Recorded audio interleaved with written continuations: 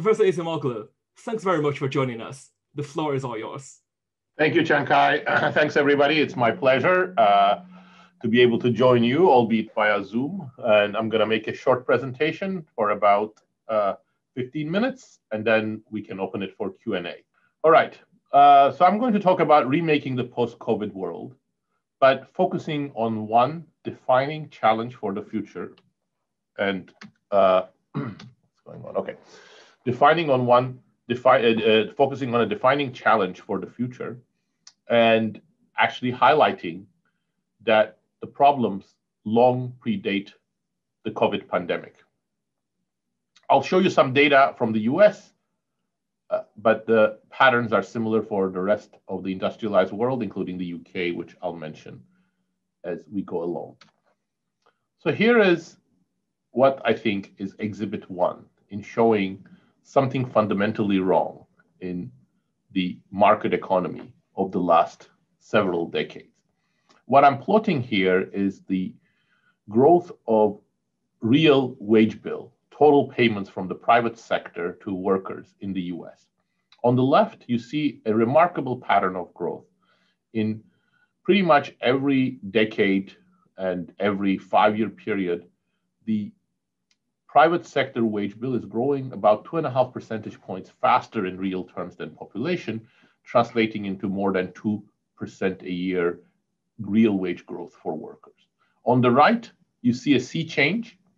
First, the wage bill growth from the private sector slows down, and then it flattens out from the late 1990s onward. This has had fairly sweeping consequences, not least the sharp decline in the share of national income going to labor over the last 20 years. But even more consequential has been the effects of the slowdown in labor demand for wage inequality. So this is a picture you may have seen before, but it neatly summarizes something very striking. If you look at the period before the mid-1970s, here I'm showing it from 1963 onwards, but it goes back to the late 1940s, you see a period of broadly shared prosperity. The real wages for 10 the demographic groups distinguished by education and gender are all growing at about 2% a year during these decades. However, as you can see from the fanning out of these curves, the top continuing to grow, but the rest stagnating or actually going down, you have a much greater inequality, both among men and among women, starting sometime in the early 1980s, late 1970s. The inequality that has built up as a result of this, as you can see, is very large, but even more troublesome for its social implications has been the decline in the real wages of men. So as you can see here, workers with high school degrees, those that are shown in orange, or high school dropouts, those that are shown in red, have experienced significant real wage deterioration, so much so that people who are high school graduates today and their parents were high school graduates, they're actually earning much less than their parents. These trends are, of course, not unrelated to the social and political turbulence that we are experiencing at the moment. Such a complex phenomenon has many causes: globalization, the decline in the bargaining power of workers, but much more important in my research is the changing nature of technology. Economists have long thought of technology as an engine of economic growth and have conceptualized it as something that makes workers more productive, ultimately benefiting all types of workers. That, however, has no bearing on how we should really think of historical technological processes, which don't really take this simplified form. If you look at, for example, the beginning of the Industrial Revolution in Britain, which many of these industrialization drives have started from, you see things like spinning and weaving machines that weren't making workers more productive in a direct way, but actually were replacing tasks previously performed by workers. Same thing in the mechanization of agriculture, same things in machine tools, same things today with robots and algorithms. So for that reason, a much more informative way of understanding what technology is doing to the labor market, and hence get a better sense of how the labor market is changing to distinguish what we call automation technologies that displace workers from the task that they were performing. And the same thing is done also by offshoring. So I'm putting the two together here, together with other technologies that create new tasks, new occupations, new functions, and thus reinstate labor centrally into the production process. On the left, we do that decomposition for the 4 decades following World War II. You see another remarkable pattern that somehow miraculously the displacement effects of technology are completely counterbalanced by its reinstatement effect. It's not the same technology. Machine tools in manufacturing were replacing workers and creating displacement, but other technologies, both in manufacturing and non-manufacturing, were creating new opportunities for labor. And as a result, you see the thick blue line in the middle is hovering around 0.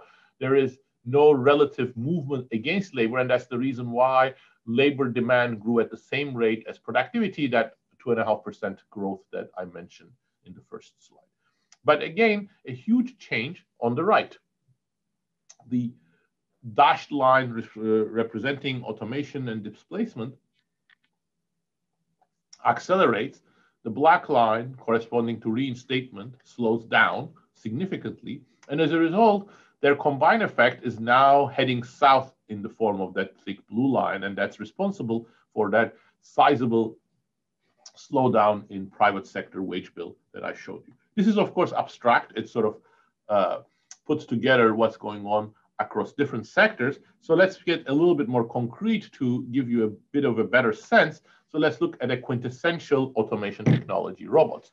So robots are absolutely transformative for modern manufacturing. They have been documented to have very clear productivity benefits, German, South Korean, Japanese, and today even American manufacturing, in especially heavy manufacturing, wouldn't be feasible without robots.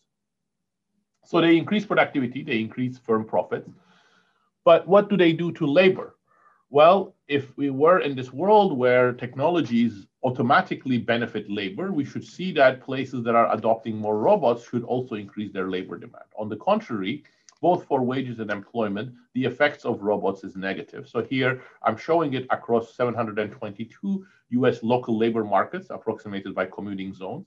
You see a very negative relationship between employment in the private sector and adoption of robots or exposure to robots. But more importantly, perhaps just to imprint this in your minds, this relationship is very well showcased, although it's not driven by, the industrial heartland of the United States, Detroit, Toledo, Cleveland, etc.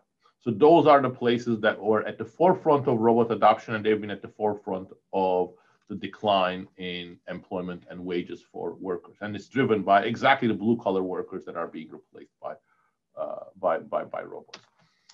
Now, of course, robots is partly the past. United Kingdom, United States have less than 10% of their workforces working in manufacturing, but the future is much more defined by AI. Is AI different? Yes.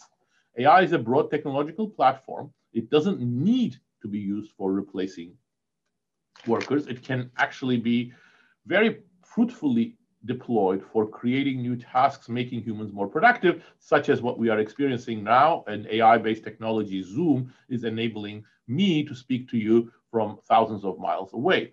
But a recent research that I have done with Pasquale Restrepo, Joe Hazel, and David Otter shows that so far, the adoption and use of AI in the US has been driven by exactly the same business model that has led to the excessive automation and has replaced workers, substituted algorithms for humans, and has not benefited workers on the whole. Why this bias towards automation? Why are we doing so much automation today at the expense of these other types of technologies? Perhaps our innovation possibilities have shifted. Well, my research indicates that's not really a satisfactory answer. There are many reasons for companies to go more in the direction of automation, and we can pinpoint a few of them. New technologies are driven by very large companies such as Google, Facebook, Amazon, Netflix, and their business model is very much centered on substituting algorithms for workers. Global competition has created very powerful motivations for companies to reduce costs, and automation is part of a suite of measures that they're taking for that. But also government policy has explicitly encouraged excessive automation. Here is one way of looking at that. I'm showing you the marginal taxes faced by labor and different types of capital in the US.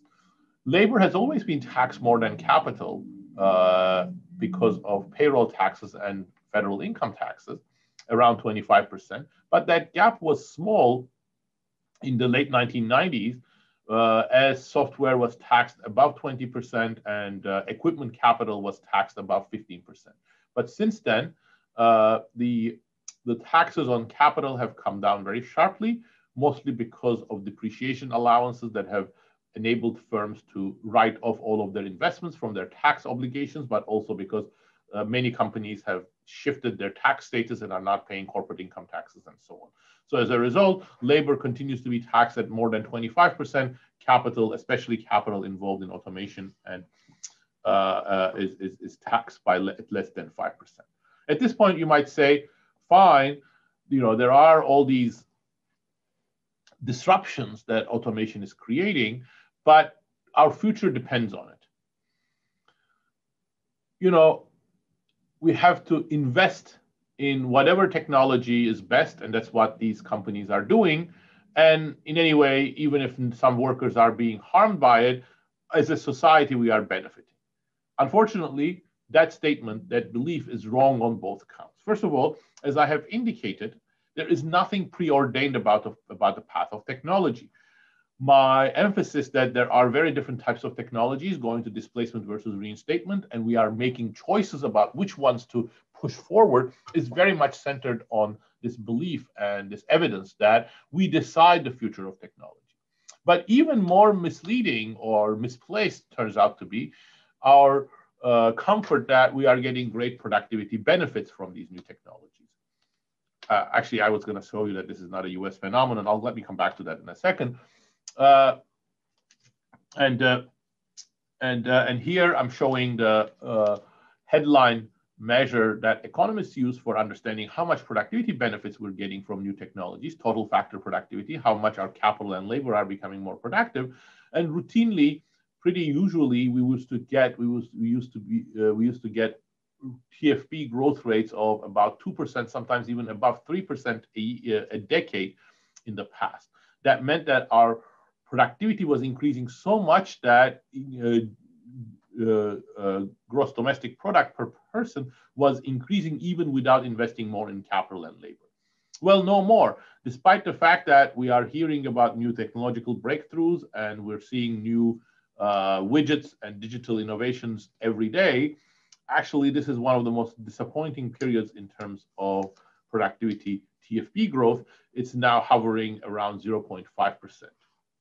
This is not a US phenomenon. For example, the productivity slowdown has been true in the UK, in France, in Scandinavia, less in Germany because of the export boom, but it's very, very common across industrialized nations. The changes in the automation and the implications in terms of employment patterns is also very common. And here is one way of seeing that.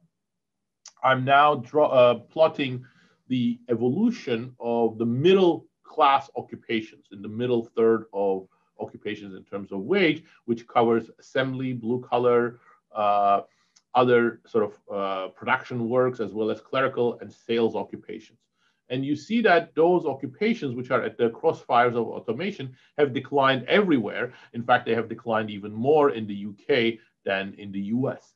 So automation is something that's affecting all industrialized nations, and in fact, actually emerging economies as well. And we can talk about that in the Q&A. There are a number of interesting issues in that context that to be considered. The wage implications have been different because in places like France or Scandinavia, better protection for low-paid workers meant that real wages for low education males have not fallen, but other changes are very similar. COVID is set to exacerbate all of these trends because now companies are saying because of social distancing and vulnerability to the virus, they're taking more steps towards automation. 75% of companies say they have already done so or are planning to do so in the near future. But as I have indicated, none of this is preordained. The future does not need to be fully automated. Of course, we need to adopt robots. Of course, we need to adopt algorithms that automate certain routine tasks. But the problem isn't that we are adopting these technologies, but we are adopting only these technologies. We are developing only these technologies. So the future can be one in which we have a more balanced portfolio of technologies that includes those that help humans, make humans more productive, that empower humans. And that's what we're not doing. How can we do it? I think nothing short of a major institutional overhaul would be sufficient to do this. In particular, this is what I call welfare state 3.0, new responsibilities for the state. Some of those are complementary but distinct from what I'm talking about. Even if you don't agree with me on technology, we have to combat rising inequality, climate change, pandemics. But I think much more central, and something that wasn't part of the conception of the early welfare state designers and advocates, is that the state now needs to play a more central role in the regulation of technology. This means that we cannot just trust the private market, the unfettered market, to be making the decisions about which type of technologies to employ, where the future direction of AI will go. And there are very good reasons for that. In economics, we tend to think that the government should interfere in places where that intervention is consequential, not in small things, but in things that outweigh the costs of intervention, and also in places most centrally that have externalities. Technology is the quintessential example of things that have generate externalities, and those who use or deploy or create those technologies don't internalize them fully. And we have examples going back to World War II, internet, sensors, antibiotics, and most recently renewable technology, where the government has played a central role in the direction of technology. So it's nothing new, but we have always done it in an ad hoc manner without a clear roadmap, a clear mandate, and a clear consensus from society. So that, I think, has to be the next step of a welfare state. However, while I feel fairly certain that from an economic point of view, this is warranted, there are political questions that need to be asked. And those relate to the balance between state and society. This is something that already came up very centrally in the debates about welfare state 1.0. The defining document of the British welfare state, the Beveridge Report, when it was circulated in 1942, that was embraced with great enthusiasm by the British people, and may have actually contributed to the enthusiasm that people, or the efforts that people made towards the war effort. But there were many critics, and chief among them was this gentleman, a recent emigre from Austria teaching at the LSE, Friedrich Hayek, who wrote on the basis of his concerns an essay and then a book, which became one of the most important books of 20th century economics and political science, The Road to Serfdom. Hayek's concern was that if you put such new responsibilities on the shoulders of the state, such as social safety net, minimum wages, national health insurance, aid to families with dependent children, aggregate demand management, all things called by the Beveridge Report, that will create an administrative state that will be so powerful that it will create a second road to serfdom, or a new type of totalitarianism, just like the one that he had fled from Austria.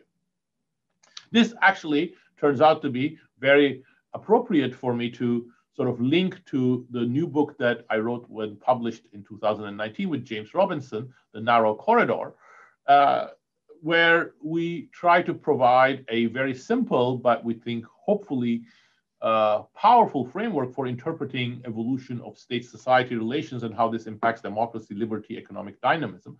And in 30 seconds, we can summarize the framework of that book with this diagram, which simplifies everything down to two factors: power of the state, which means the repression capabilities of the state, as well as the capacity of the state to provide public services, resolve disputes, and understand and regulate society; and power of society, collective action, traditions, norms, democratic participation, things that non-elites do in order to participate in politics, and also often direct the energies of the state or resist the incursions of the state into their domain. Throughout much of history, we were here where societies and norms and customs were strong, states and hierarchies were weak. Then much of the history was spent here, where you can see the China as an emblematic case where the state is very strong, high capacity, but high repression capability as well, which then ultimately makes society prostate and unable to contend for power. But when state and society are balanced, which happens in this narrow corridor, eponymous with the book, then the situation is very different.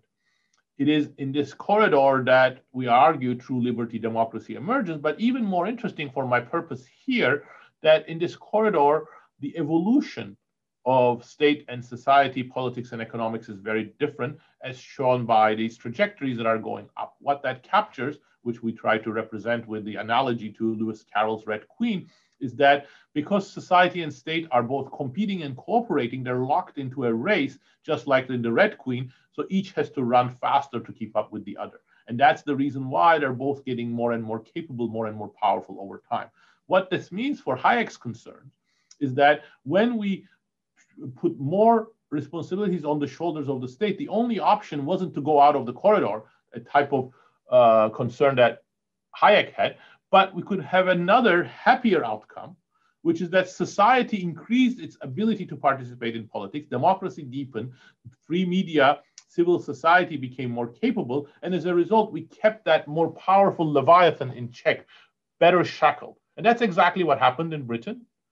Labor governments came and went when they did excessive nationalization. They went, but the conservative governments did not undo the welfare state until Thatcher.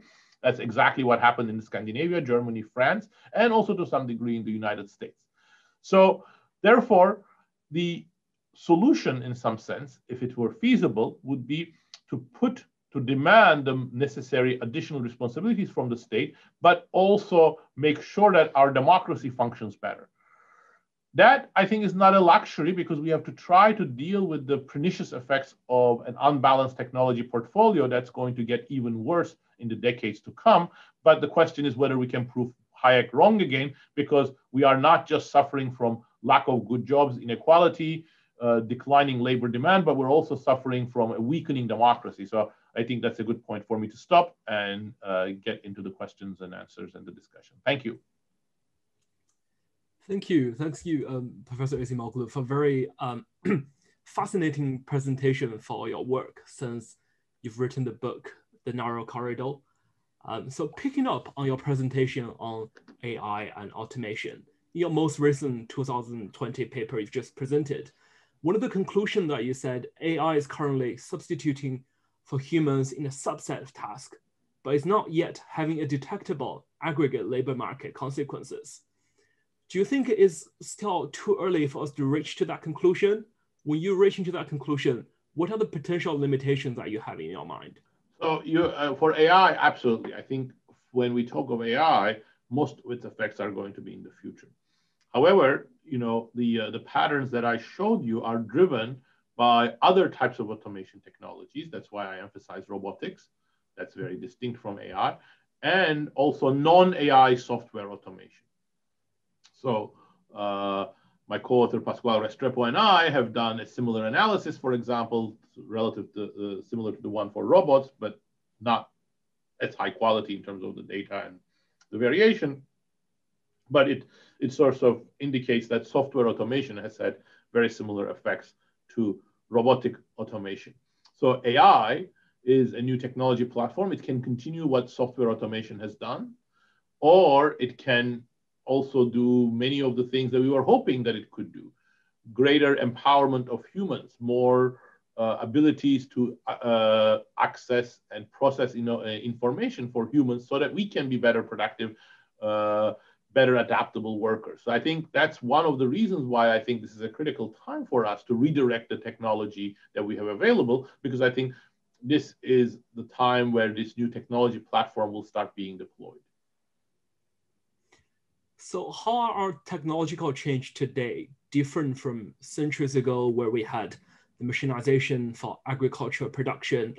And what kind of distributional effect would that have on emerging economies and developing nations? Well, I think mechanization of agriculture is an extremely important episode, and I think it needs to be restudied because there is one narrative about the mechanization of agriculture which parallels the misleading narrative that I see sometimes about today's technologies that, oh, they are great and they will ultimately automatically benefit all of us.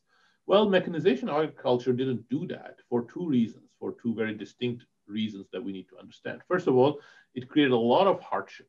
In the United States, at the beginning of the mechanization of agriculture, more than 50% of the people were employed in agriculture.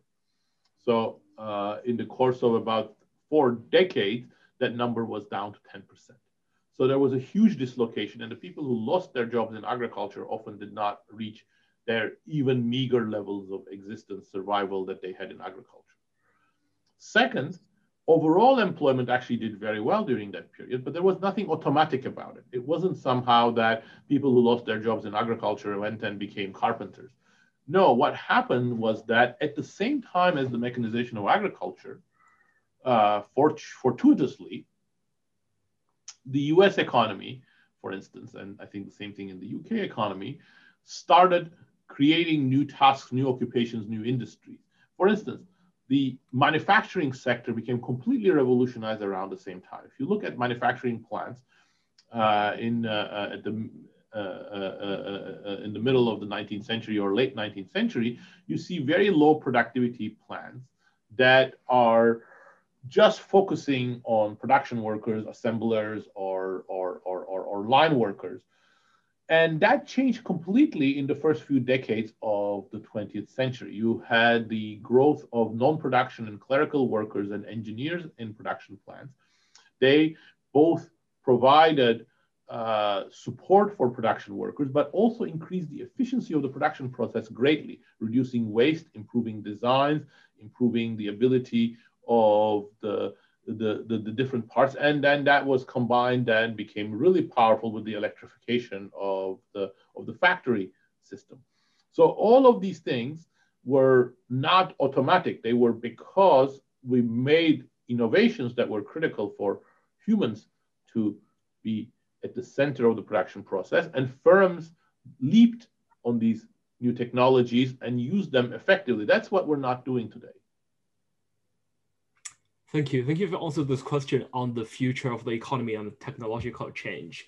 But you're most well known among our audience for the two books that you've co-authored, Why Nations Fail and The Narrow Corridor. So I want to reset our conversation, move to the beginning of your academic career. You completed your master's studies in econometrics and mathematical economics and a PhD in economics from London School of Economics. And your doctoral thesis was on the micro foundation of macroeconomics. So how have you shifted your research from the start of your career to what you are doing and researching now? Well, I think my research has shifted many times, but I think the motivating questions remain broadly similar. I was attracted to economics when I was in high school because I wanted to study economic and political development, which I thought were very closely connected. And I thought economics science would be about these issues. Little did I know, I went to the University of York, which was wonderful. I loved it, and I learned a lot there. But what I learned was pure, straightforward economics with very little political aspect, issues of political power, democracy, institutions, largely or completely absent from that picture. So, so the first few years in my graduate studies, and I worked on those sorts of the more sort of neoclassical end of that, economic growth, unemployment, human capital, technological change. But my sort of interest was always at the intersection of economic and political development. And then starting towards the end of my PhD, I went back to thinking about more of these institutional aspects. And then a lot of the rest of my career has been a back and forth or weaving of these themes of technology, unemployment, wages, inequality, together with the more political, social aspects of the economic development process. As you said, back then, the kind of big picture question about the long run development of a nation, of an economy, were not popular. And how has the discipline of economics changed throughout your academic career? I think there were always many people interested in those questions, sometimes in the fringes of the profession. But yes, I think economics in the 1980s and early 1990s was undergoing a technical revolution, better empirical work, better theoretical foundations via game theory, information economics that had started in the late 70s but really picked up speed in the 1980s. And I think these were very important, and other issues, more institutional, were left on the side. But I think there are many things you can complain about economics and the economics profession, as many other disciplines in social science and outside social science. It has an insularity. It has it sometimes may get onto fads, or we may not have the answer to all of the questions.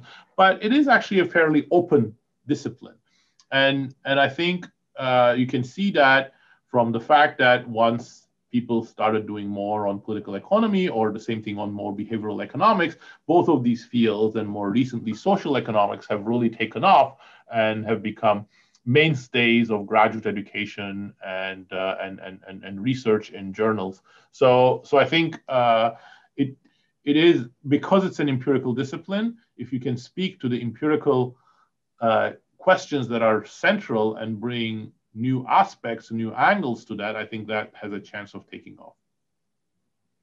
Thank you. Speaking of the discipline being open, what role do you see yourself playing open up the academic discipline to the wider public, especially writing popular books in an era where populism has thrived? What impact do you think your ideas have had? And do you think you've struggled to break out what people might call a elite or neoliberal bubble? Well, I think those are two separate questions, Chen-Kai, but I'm happy to answer both of them.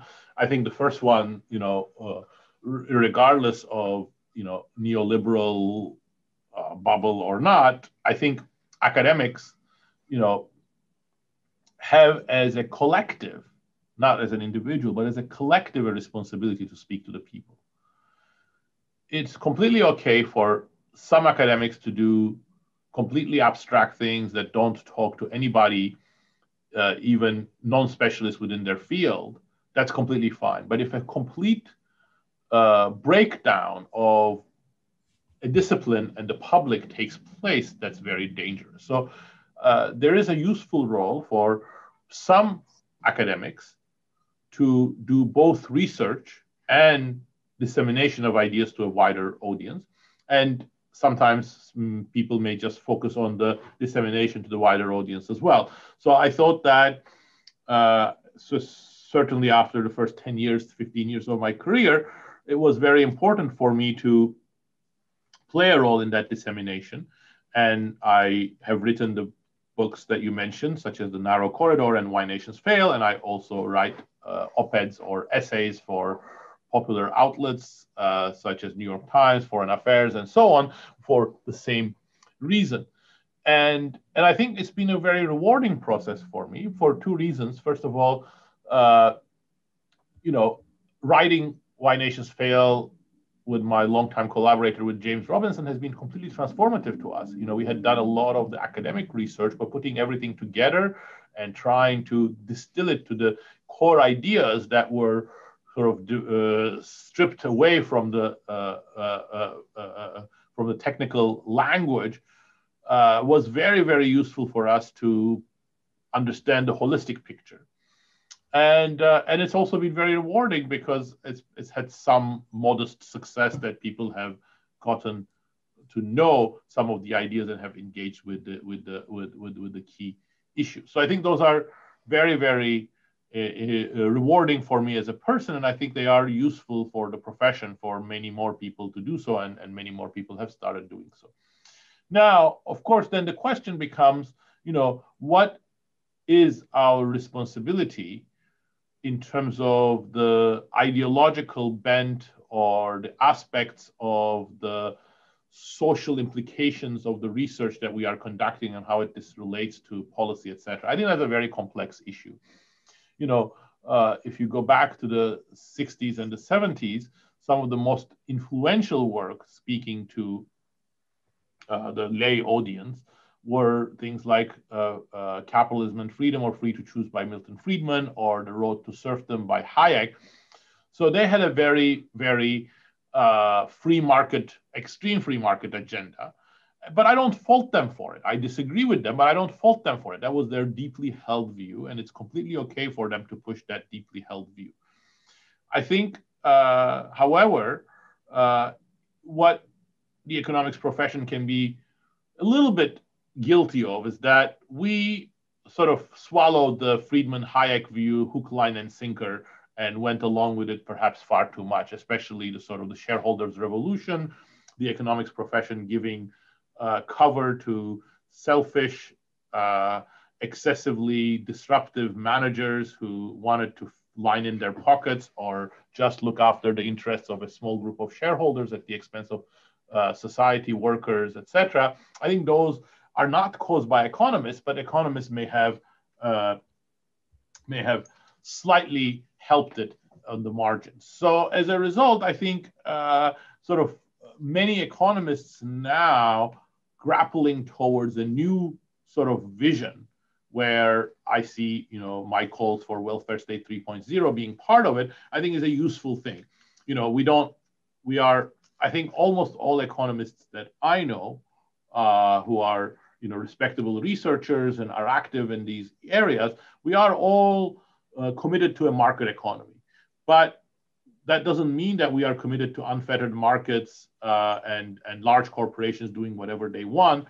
So what type of regulation? Where does that regulation come from? How do you get its institutional and political foundations? What are the things that we should focus the regulation on? I think those are very difficult questions. My call for it was that we should really broaden our vision of regulation to regulation of technology, and also trying to put that in a political economy foundations along the lines of the narrow corridors framework.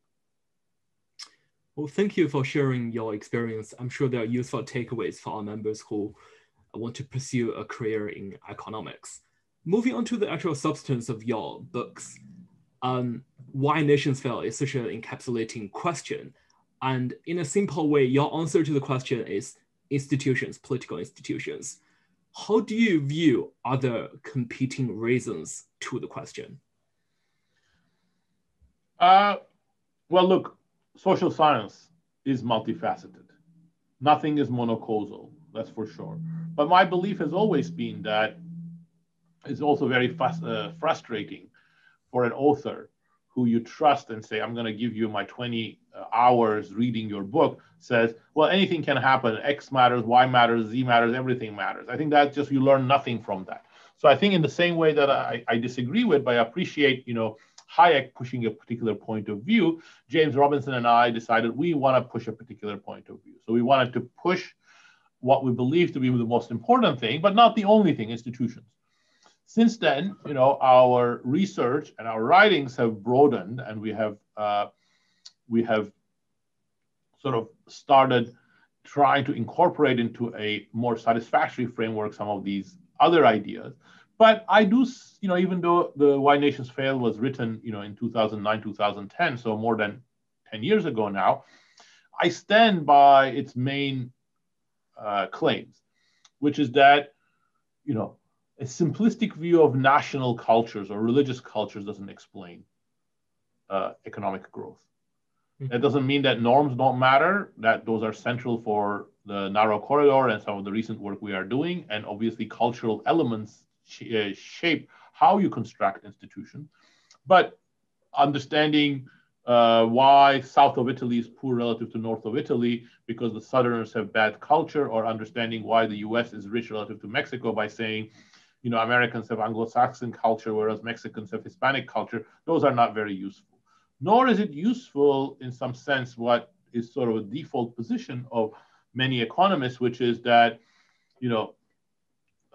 many policymakers don't have good economics education, they make bad policy mistakes, and our job as economists is to teach them better economics. Of course, that's true. That's why we are all in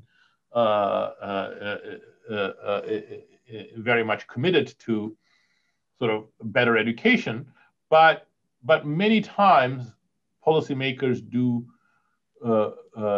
adopt policies that are disastrous for their countries, not because of ignorance, but because they have political reasons for doing so, either lining their own pockets or by adopting policies that look after the interests of certain groups, they can keep their power.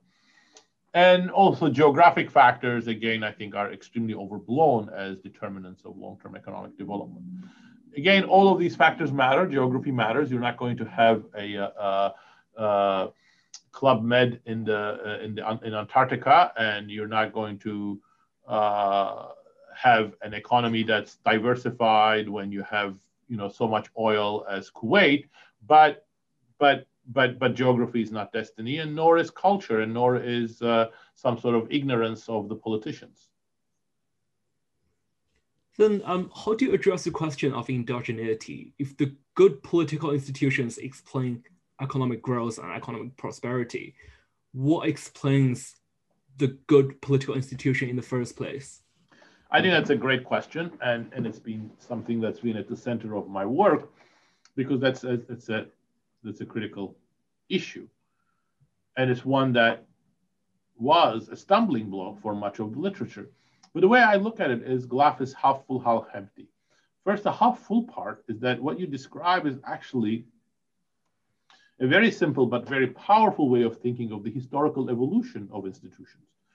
What I was trying to capture in the narrow corridor, that corridor area in some sense, is these feedback dynamics. You have better institutions in this sense, in this case, in terms of states' capacity and the ability of society to keep those politicians accountable. And that feeds on itself and creates not just better economic outcomes, better liberty, but also leads to yet even more better institutions. So those feedbacks are very interesting. They're central for our historical understanding of how things have evolved. But the glass half empty is that, of course, that from an econometric point of view, it makes it hard to get to the bottom of whether you're actually looking at causal effects. And that's what a lot of the literature has attempted to do. There are many sort of interesting attempts to look at it. Some of it, based on my own work, is to look at historical accidents that have kept things that are not institutional constant, but have triggered different institutional development paths. So that would be an IV type of approach, or zeroing in from the national to the more local. You can look at things like regression discontinuity, such as in Melissa Dell's work, looking at whether two places that are nearby but have had, because of historical accident, different institutions, they have had different economic and political development paths. So there are a variety of different approaches that one can adopt. And I think the weight of the evidence is that when you do that, you see the impact of institutions, both economic and political.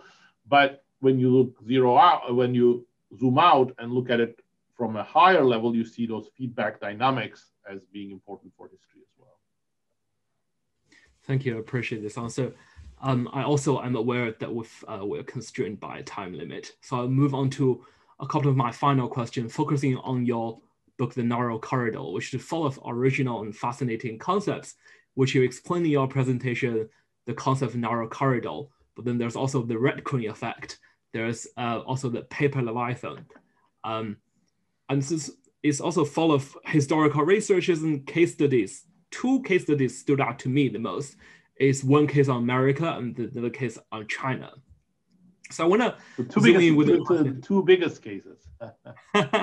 Yeah, so I want to zoom into the case of America. Many have found that in the past 4 years, the Trump presidency has kind of showed the evil nature of America, a nation with disintegrating institutions, with vast inequality and social issues that have plagued the country's stability. You have also warned us this in the Foreign Affairs article you've written early in the year. How do you predict the future of America, especially on this day? I appreciate you coming with us, and the inauguration of Joe Biden is happening at the same time. Yes, I'm missing the inauguration. Look, since you referred to the narrow corridor, let me first say something about that. In some sense, the chapter on America and the narrow corridor was in many ways the hardest to write, because in some sense it's the most complex story. I think it is a clear case of a country that has behaved in many ways like it's in the corridor, with both state and society participating in politics.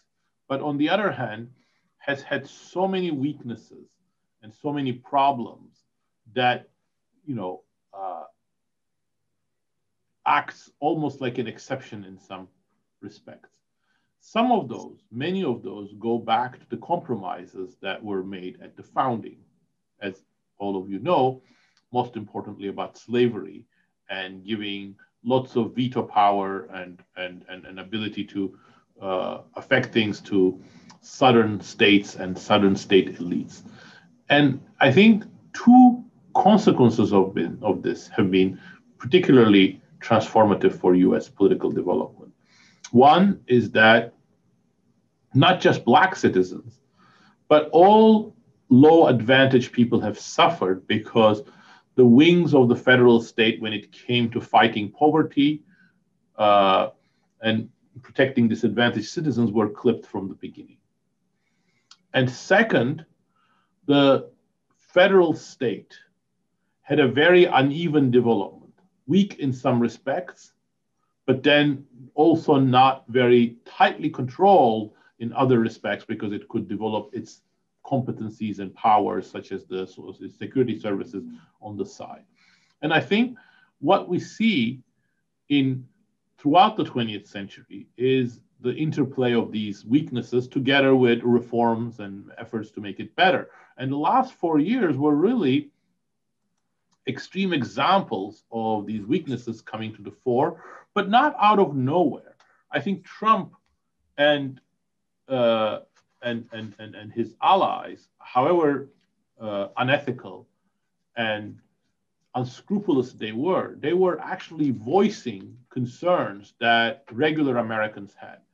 Lack of economic growth, falling behind economically, and the cultural sort of problems that they were having. But what that turned into in the hands of Trump and his allies is that it weakened federal bureaucracy even further. It eliminated many of the protections for the weakest citizens, and racism was part of that. But I think it's just the icing on the is the tip of the iceberg in that respect. And it also started a process of unraveling both the norms and the institutions that have kept the U.S. state-society relations in a more even keel. So I think all of these things made Trump's presidency extremely dangerous, and I think they fit with the narrative that we have in the narrow corridor, even though, as I said, the US chapter is the most complex one in that respect. The future, look, I think I'll say 2 words on it. First of all, we've averted disaster. Another 4 years of Trump, I don't think this republic's institutions would have survived it. So we have a rejuvenation, a chance to a rebirth, but I don't think it's going to be an easy process. I think Biden-Harris is as good a team that you can hope for to be at the helm of this, but I don't think they can do it unless they recognize the problems. And I think the problems are very much related to the speech that I gave today. We really need to create good jobs, and to create good jobs, we need to boost labor demand, especially for non-college workers. And that cannot be done unless we redirect our technology. And that cannot be done unless we find a new institutional framework for the future. And on top of it, there is the cultural polarization, the fact that the agenda of the Democratic Party, which in many ways I agree with, is so disruptive to the views and the community existence of perhaps 40% of Americans. So how do you bridge those things? How do we at the same time protect minorities, but make sure that this doesn't become a more aggravating factor for 40% of Americans? That polarization, of course, got much wider during Trump because he purposefully tried to exploit it. But unless we find a way of dealing with that, again, Trump won't be the last American populist. Thank you. Thanks, Professor, for your answer. And I want to squeeze in some audience questions. And one of them is kind of the question I want to ask on China. In your book, you argue China's despotic Leviathan will ultimately fail to move the country to the forefront of the world economy. How would that happen? And did the COVID pandemic accelerate or slow this process down? I have no doubt that the COVID pandemic has slowed that process down. China, my view of China hasn't changed all that much from the time we wrote in Why Nations Fail. That China made its biggest advances when it started making its institutions more inclusive, but still, because its political institutions are especially very extractive, it is an example of extractive growth, and ultimately it will run into problems. And the problems would be more of the inefficiencies ossifying, more of the control of the Communist Party leading to greater inefficiency and loss of momentum, amplifying conflict. On the other hand, I must say that it is easy, and we have probably done it too, to underestimate China. China has been perhaps the most successful macroeconomic policy experiment, both in response to the financial crisis and the pandemic.